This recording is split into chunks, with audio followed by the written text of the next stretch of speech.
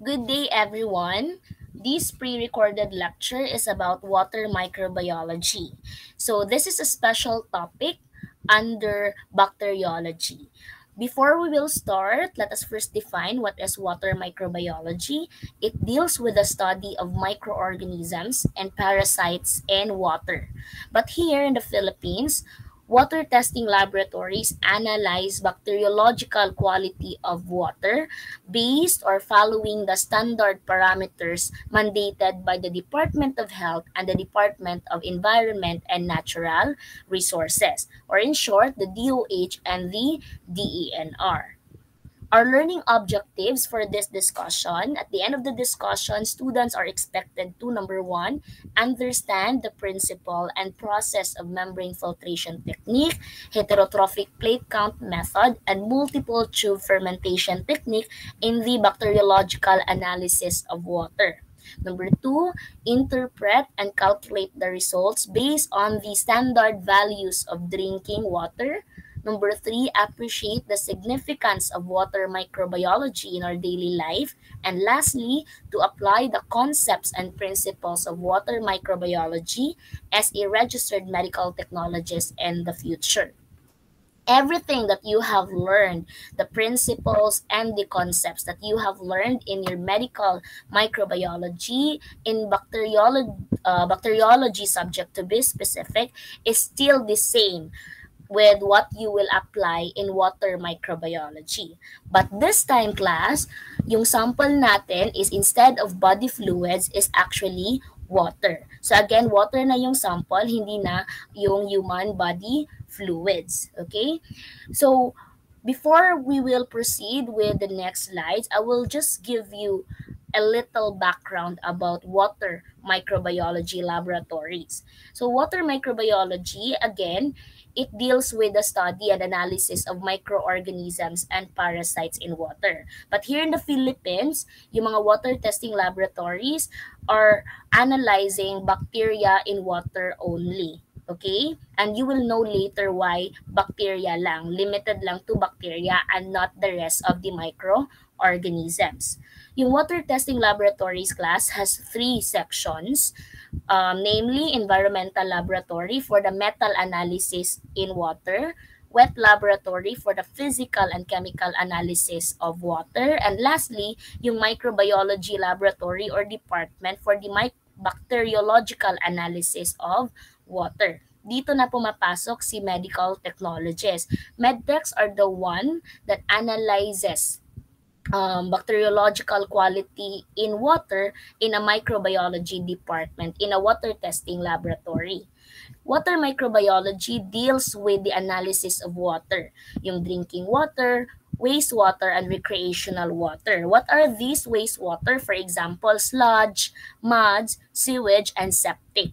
And recreational water like the sea, swimming pools, ponds, lake, and more, or and other recreational water. I have a question. Why is water microbiology significant? Or what is the importance or significance on the analysis of bacteria in water? Number one, to ensure safe consumption of water or safe usage of water, whether it is for drinking purpose or for daily use, like for the laundry, for washing the dishes, and used for taking a bath. Whether it is for drinking or for daily use, it should pass the standard bacteriological quality. Second is to protect the environment. So dito na pumapasok si DENR or Department of Environment and Natural Resources. I know you're wondering, why do we have to test wastewater when in fact from the word itself, waste, it is expected na meron talagang bacteria. So we test or analyze wastewater samples, again, to protect the environment. There is this threshold value or limitation mandated by the Department of Environment and Natural Resources. Once it goes beyond the threshold or limitation, that is the time it should be regulated. So again, yung significance of water microbiology analysis is to ensure safe consumption of water to prevent people from getting diseases And second is to protect the environment. So it does not only protect the people, but also to protect the environment.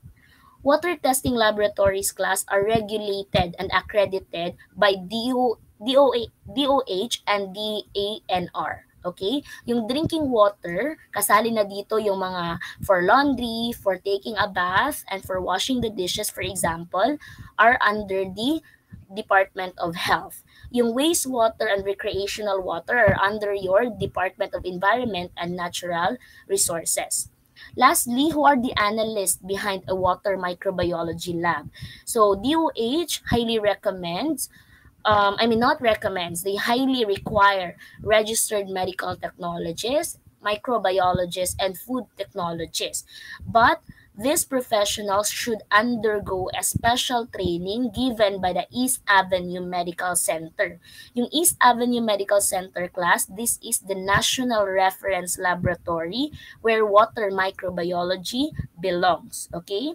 But this time, DOH made a revision that other allied health science professionals like chemists and biologists can also analyze water samples or water bacteriological quality samples, provided that they also undergo the same training.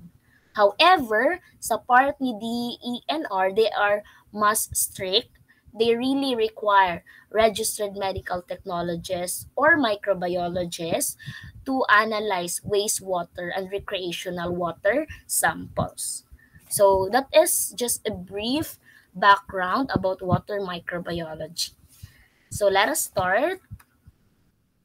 According to World Health Organization class, in year 1993, water is unsafe for human consumption when it contains pathogenic and non-pathogenic organisms. Again, when you say pathogenic, these are your disease-causing organisms. So whether it contains pathogenic and non-pathogenic organisms, it is not already safe for consumption, because prevention is better than cure. In water microbiology testing, we are into the preventive side. We prevent diseases from happening, so we have to ensure first the safety by testing the water quality. So again, according to World Health Organization, whether it contains pathogenic or non-pathogenic organisms, it is not safe for drinking or for consumption. Okay? Meaning class, when you test this water, even though there is a growth of single colony, that is still considered or marked as failed, meaning it is not safe for consumption. Ano ba yung good quality drinking water? First, it should be clear, colorless, free from objectionable taste and odor. And lastly, it must not contain any substance or organisms, chemicals, and radioactive materials. Among all the contaminants, the most common and most critical is the microbial contamination because of its sudden onset of diseases that might occur after. So that's why bacteriological quality of water is highly requested by clients in the testing or in a water testing laboratory. Water quality monitoring, it consists bacteriological analysis, physical analysis, chemical analysis, and radiological analysis. So again, dito tayo mga medical technologists sa bacteriological analysis. Kasi itong physical and chemical analysis is by the registered chemists or registered chemical technicians. In addition to this, meron ding metal analysis using atomic absorption spectrophotometry in water. Okay? So let us focus only on bacteriological analysis. Why and when do we detect microorganisms in water? First, during outbreak investigation of waterborne diseases. Second is assessing safety, stability of water and water products for public consumption. So this refers to water providers like water refilling stations, for example. For them to operate or before they sell or produce water to the public, they should pass or submit for water testing. as one of the requirements for their business to operate. Okay? Third is to determine level of sanitation during product preparation. So this also refers to food restaurants and other fast food outlets to ensure, as one of the requirements, to ensure that food are prepared using safe or not contaminated water, because most common diseases like diarrhea are due to contaminated water and foods prepared from contaminated water. Next is for regulatory compliance. Ito na yung sinasabi ko kanina that the ENR regulates wastewater and recreational water to protect the environment. Incidents, and lastly is incidents surveys. So these are few of the waterborne and most common waterborne microbial pathogens. I will not discuss each of these organisms. I believe it's already discussed in a separate topic in your bacteriology, virology, and parasitology. But again, ito yung mga most common waterborne microbial pathogens.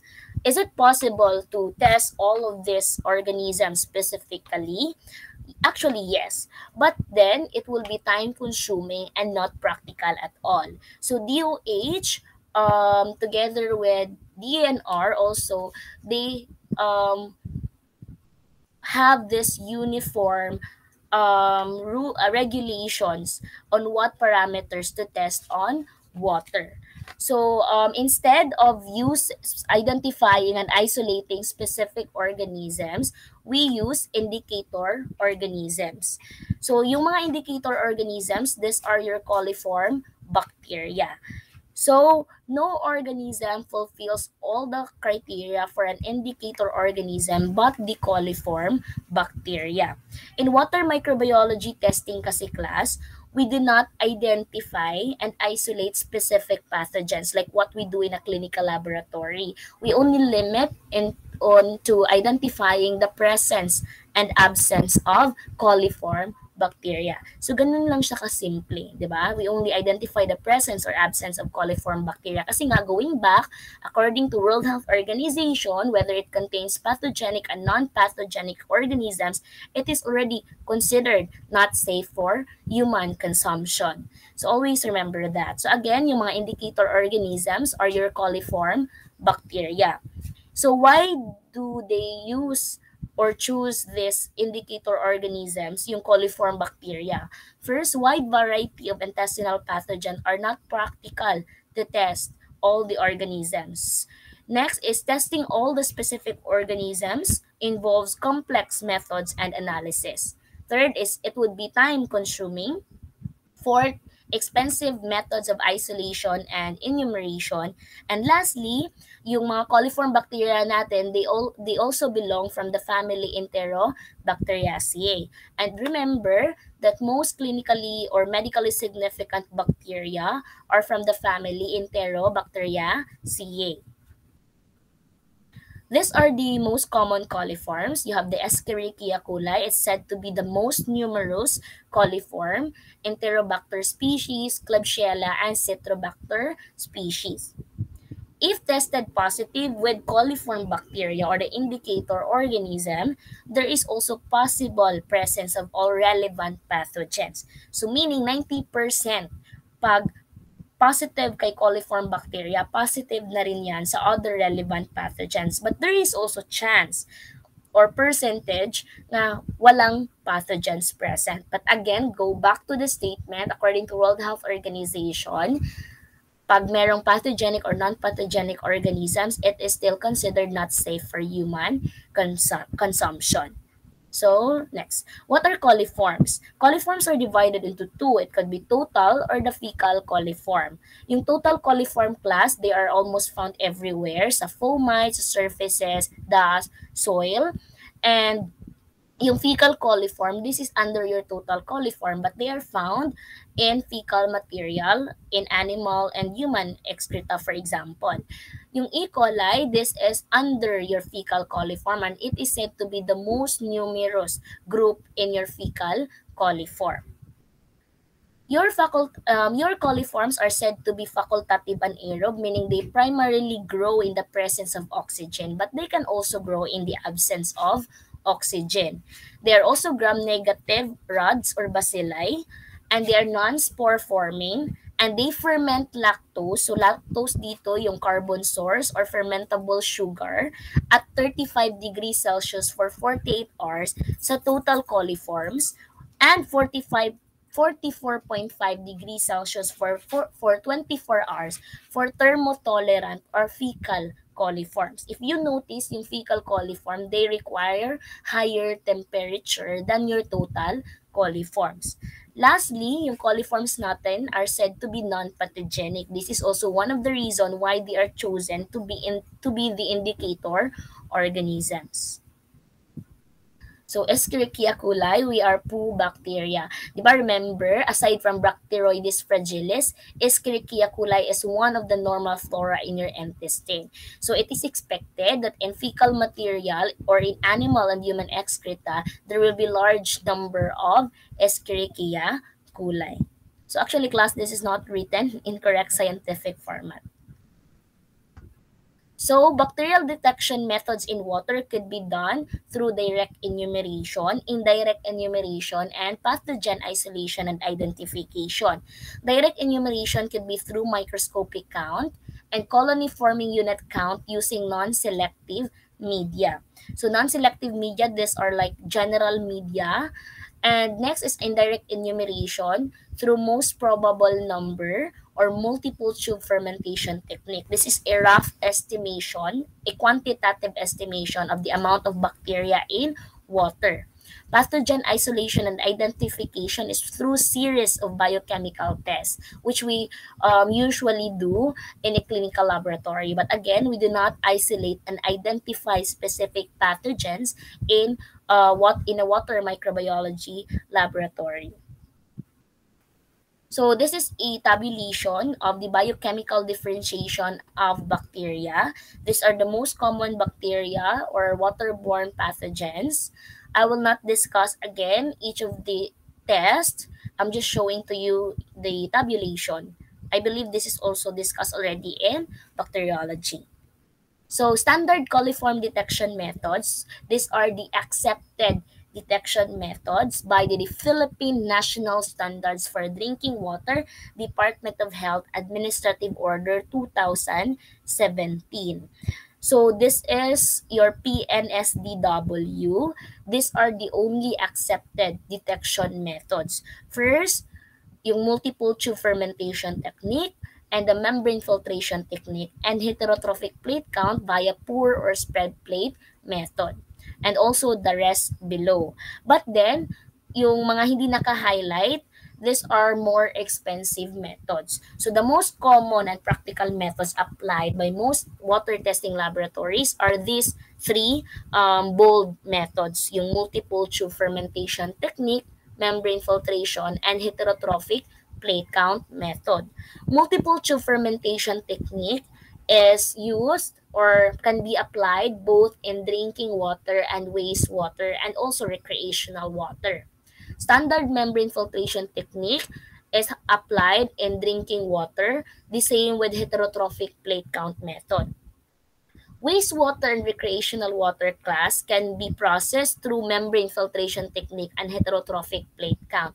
But because of the high density of bacteria, there are limitations of the method unless you do series of dilution, which could be time-consuming again or hassle. That's why most testing laboratories, pag drinking water, membrane filtration technique, and heterotrophic plate count method. Pag wastewater na and other recreational water, they already proceed with multiple tube fermentation technique.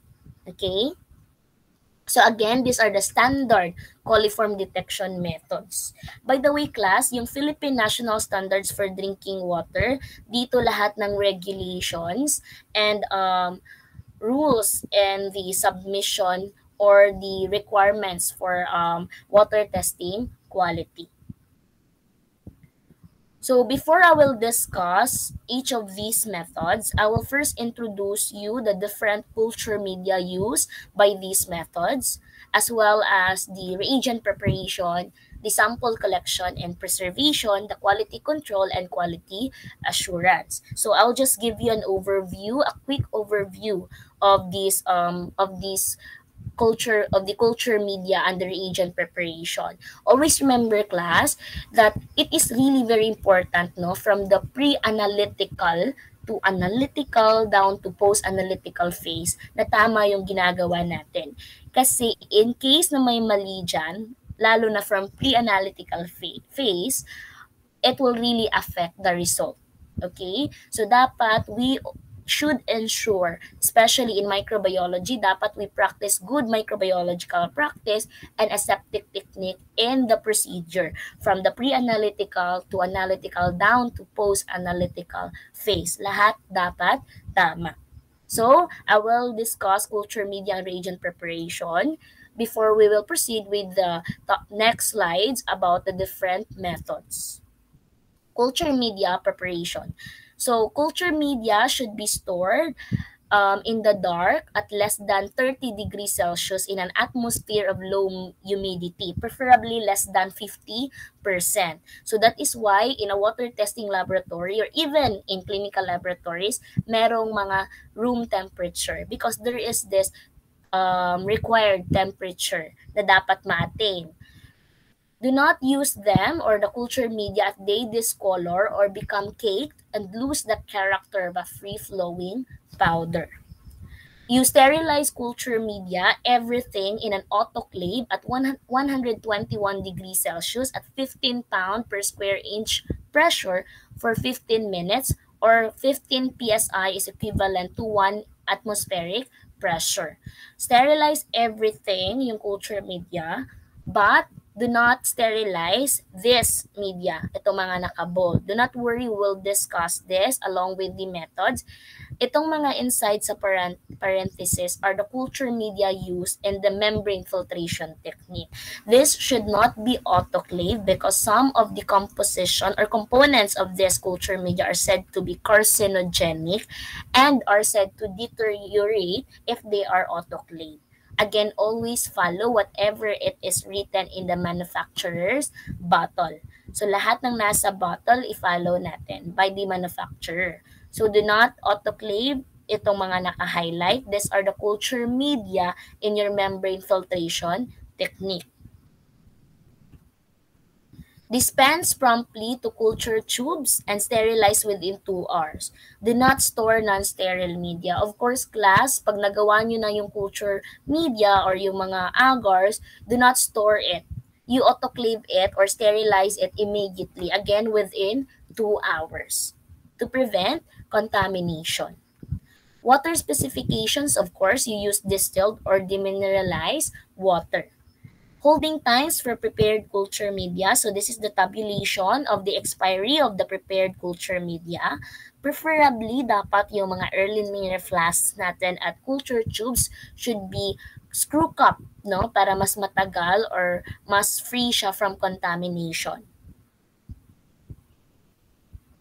So yung fermentation tubes, class, may be stored at 25 degrees Celsius or that is your room temperature. But then, do not store at this temperature for more than 2 weeks. Discard tubes with growth due to contamination. So, wag masayangan. Pag may contamination na, you discard it. If the culture media or the broth are refrigerated, for example, liquid media in fermentation tubes, bring all media first at room temperature before use and discard those tubes containing bubbles. So later you will know why you have to discard tubes containing bubbles. Kasi one of the methods, yung positive result is the presence of gas and those tubes containing bubbles might give confusion to the analyst. So again, if refrigerated, i-bring muna natin sa room temperature before use and discard tubes containing bubbles. You can temper melted agars in water bath at 44 to 46 degrees Celsius. This is true to heterotrophic plate count method. Don't worry, we will also discuss this. But do not hold longer than 3 hours, class. Okay? This might cause heat shock to stress organisms, or this might kill or destroy stress bacteria. So do not hold longer than 3 hours. So ito yung suitable temperature for to temper melted agars in a water bath. You can insert a thermometer to monitor, but then there are already water baths na pwede na nating iset at this temperature. Record final pH after autoclaving of the culture media in the media consumption logbook. Of course, all the time, hindi pa to applicable now. Once you become analyst, all the time, meron talagang mga logbooks. Again, you record the final pH after autoclaving. It could be through litmus paper or through pH meters. Label all the culture media and reagents with media or reagent name, date prepared, expiration date, and who prepared the culture media. Of course, class, tayo mga medtechs, we always remember that mislabeling and misidentification is a mortal sin in the lab. Again, from pre-analytical phase, dapat tama yung ginagawa natin para walang mali until the end. Okay? So, preparation of plates. Always remember pag tube siya, you have to dispense first and then autoclave. Pag plates, you have to autoclave first, then dispense. In your water microbiology, in your microbiology testing in water, the plates are not the usual Petri dishes that you encountered in the lab, like the 100 millimeters by 15 millimeters Petri dishes. These are very small, like 50 millimeters by 9 millimeters Petri dishes. So you're going to dispense only 4 to 6 ml of the culture media, and then let it solidify at room temperature, and you store it in a refrigerator in an inverted position, and make sure, of course, na nakastore siya inside a sterile plastic bag or tight container. Yung expiry date niya is for for everything na nasa plates ng culture media is 2 weeks. Same with the culture tubes. But preferably, do not use it longer than 1 week. Okay? So these are the culture media used. First, let's have multiple tube fermentation technique. In the presumptive identification, lauryl sulfate broth or lauryl tryptose broth is used for the detection of total and fecal coliforms. So yung lauryl sulfate broth class, or abbreviated as LSB, is the selective medium for total coliforms, routine testing in water, dairy products, and foods. So dito, this serves as a selective medium kasi may inhibitor siya, the sodium lauryl sulfate, which inhibits organisms other than coliforms. Next is for the confirmatory, brilliant green lactose broth or BGLB is also a selective medium for the confirmatory test of total coliforms. So dito may inhibitory agents din siya, the brilliant green and the bile. Lactose dito also serves as the fermentable sugar. Yung E. coli broth or EC broth is used for the detection of fecal coliforms. And again, lactose pa rin dito yung fermentable and fermentable sugar or the carbon source. In your multiple tube fermentation technique, you need a dilution water. So these are the accepted dilution water, but the most commonly used is your 0.1% peptone water. So you have to dispense peptone water in a vial. That's 100 ml yung i-dispense natin to meet 99 plus minus 2.0 ml, or 10 ml yung i-dispense to meet 9 plus minus 0.2 ml. Kasi after autoclaving class, it is said to be some of the liquid are evaporated. So it is recommended that you have to dispense 100 ml to provide this amount, 99 plus minus 2.0 ml, or 10 ml to provide or to meet 9 plus minus 0.2 ml. After, you store under refrigerated conditions, and again, discard if may contamination or turbidity. Use within 6 months. So why do we use peptone water? Kasi sa multiple tube fermentation technique, serial dilution yung principle. Microorganisms that are subjected to environmental stress kasi class may become structurally or metabolically damaged or injured. Thus, they must be resuscitated by incubation in an appropriate non-selective medium or environment. Thus, we use 0.1% peptone water. The buffering system here kasi prevents bacterial damage due to the change in the pH of the medium. So we use 0.1% peptone water as the dilution water. How do you prepare 0.1%? So of course, 1 gram lang ng peptone water, agar, and 1,000 ml of distilled water, and that will give you 0.1% na peptone water.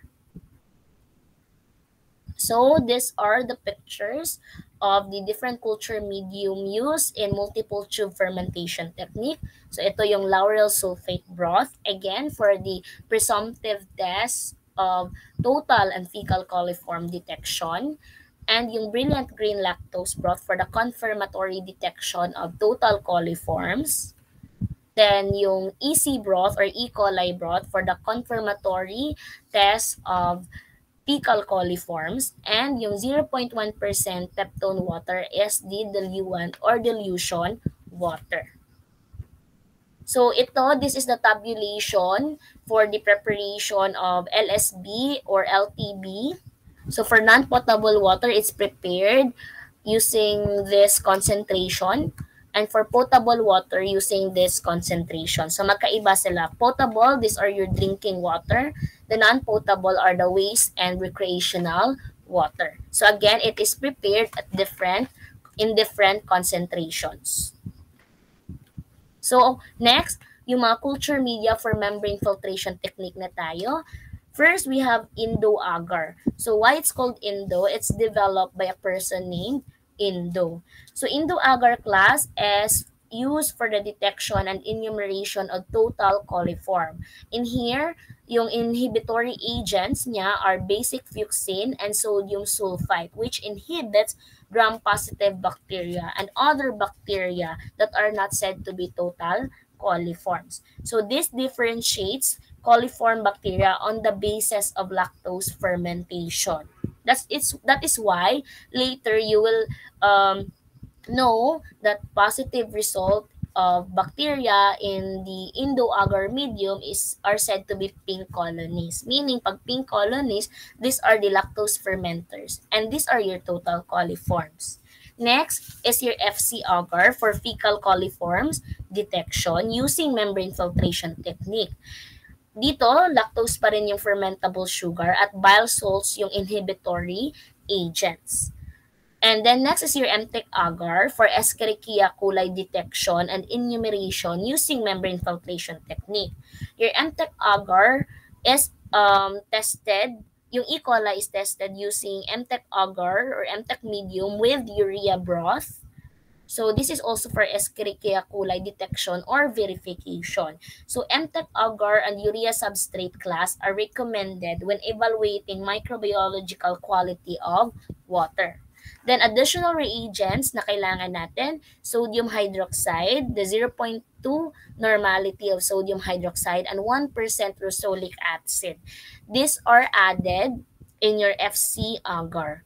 Lastly, yung 95% ethanol, which is added to your endo agar. So why am I presenting first the culture media before we discuss the different methods? This is because class, in water microbiology or even in a microbiology department in a clinical lab, ang daming preparation. So preparation is really part of the process. Ang dami ding waiting, so waiting is also part of the process. So we have to make sure na lahat prepared before the analysis. Kasi nga, if we prepare on the time of the analysis, it will be very difficult na. So preparation is always important in microbiology, especially in the water lab. Bacteriological testing in water really requires a lot of preparation. So again, we have to prepare first the culture media and reagents to be used for the analysis.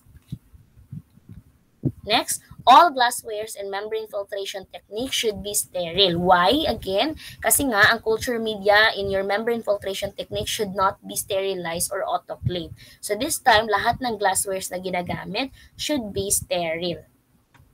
So these are the pictures of the different culture media in your membrane filtration technique. You have the endo agar. This is the FC agar. And the MTech agar, I don't have a picture but it's somehow purple. Then the urea broth.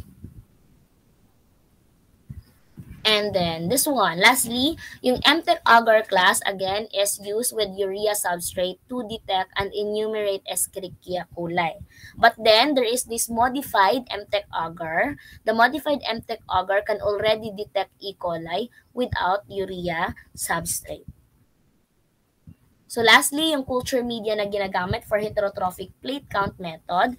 First, yung plate count agar or PCA, it can be used in your pour plate or spread plate method. And the rest of this agar are also used in heterotrophic plate count. But again, pinaka-common na ginagamit is yung plate count agar. So this is how you prepare heterotrophic plate count via pour plate method. The difference is kasi pour plate method, you do not need to prepare the agar first. No, you only pour agar in the time of analysis.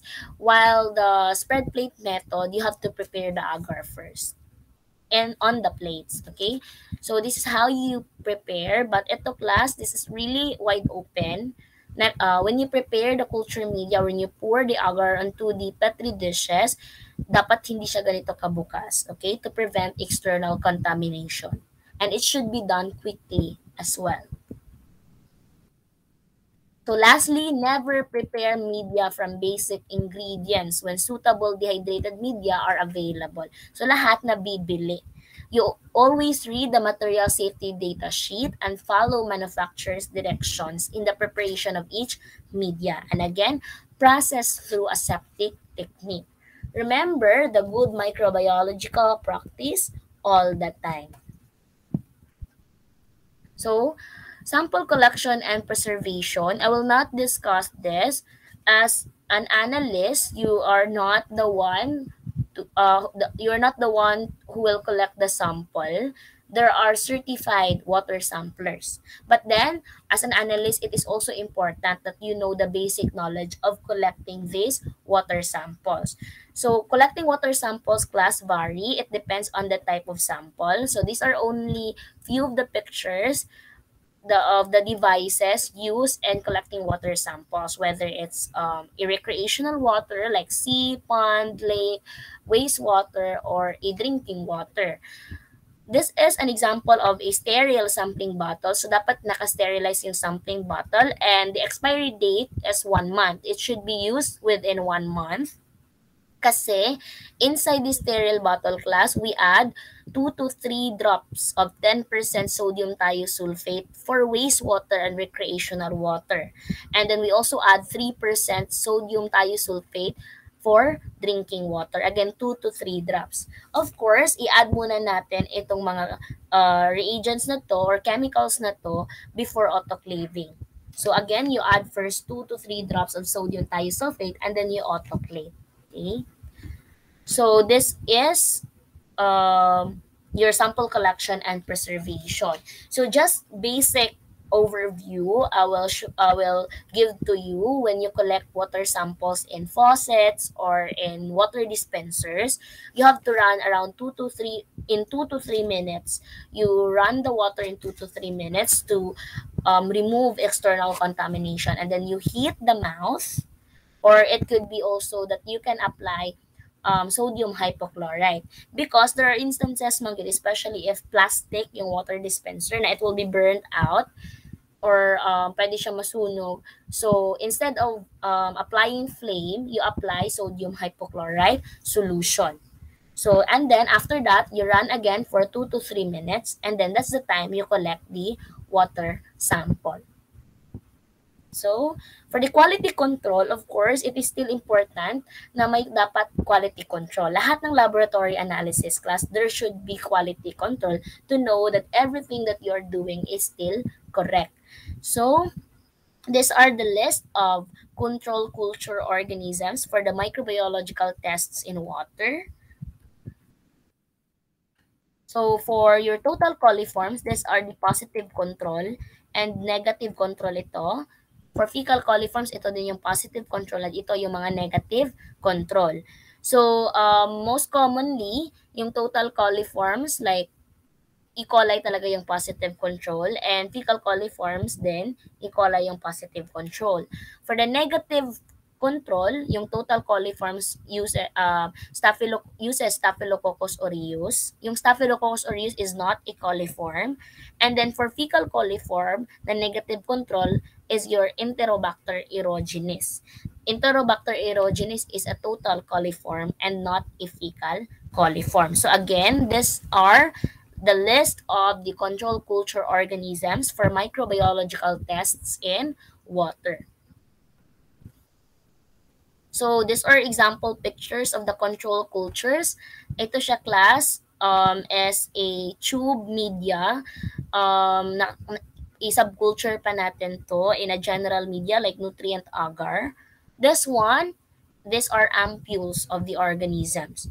So all of these control cultures are both NA certified laboratories, like for example, it should be from APCC or from UP Diliman, Los Baños Biotech. Hindi pwede kahit saan lang binibili, not even from hospitals. This organism should be certified. Okay? So this is how you prepare the control or organisms for control. So it's still the same with how you analyze the sample, but this is how you prepare. Okay, I'll not discuss or go over with this already. So once you already prepare your control sample, you should check the purity to make sure na walang contaminants. Okay? Dapat pure culture yung nagawa ninyo. So how to check the purity of culture organisms? You can do gram staining. Of course, pag Staphylococcus aureus, your negative control, it should appear as gram-positive cocci in clusters. For positive control, yung Escherichia coli, it should appear gram-negative bacilli. Another is through eosin methylene blue agar kasi E. coli appears to be or grows as greenish metallic chain on eosin methylene blue medium. And then for Staphylococcus aureus, you can perform tube coagulase test. Okay? Lastly, perform blank test in every batch of analysis using the same procedure to know na effective or efficient pa yung mga culture media or reagents na na-prepare natin. Wala pang mga contamination. So you should perform blank test in every batch of analysis.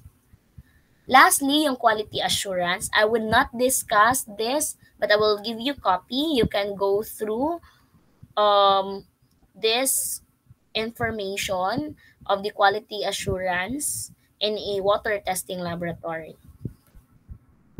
So ito, we have this air microquality check. We always ensure na sterile ang room and yung equipments. So we do air microquality check using plate count agar. So ito yung procedure how to do air microquality check. So this is an example of a water testing laboratory, yung microbiology department. So ito yung sterile room. So if you notice, meron tayong red light for as a signal if naka-on yung UV light. So there is this UV light na naka-install to make sure na sterile yung micro room. Okay? So these are the references that I am using, the standard methods for the examination of water and wastewater. So ito siya class, this is the 22nd edition and this is the 23rd edition. This is the Bible really of water microbiology. In all water testing laboratories, even in United States, ito yung Bible ng water microbiology. The Philippine National Standards for Drinking Water by the Department of Health Revision 2017 follows this book, the standard methods for the examination of water and wastewater. So for now, kahit may 23rd edition at 22nd edition pa rin yung ina-apply ni DOH. I don't know with the latest revision. I heard there is a 2020 revision but they have not released it yet. Yung 2017 PNSDW pa rin yung ina-apply ng lahat ng water testing laboratories. And again, the 2017 applies the 22nd edition. This 23rd is already new. That's all about the introduction. That's all for the introduction about water microbiology. I will discuss the three methods in a separate lecture. In a separate pre-recorded lecture. Thank you so much for listening. Have a great day, everyone.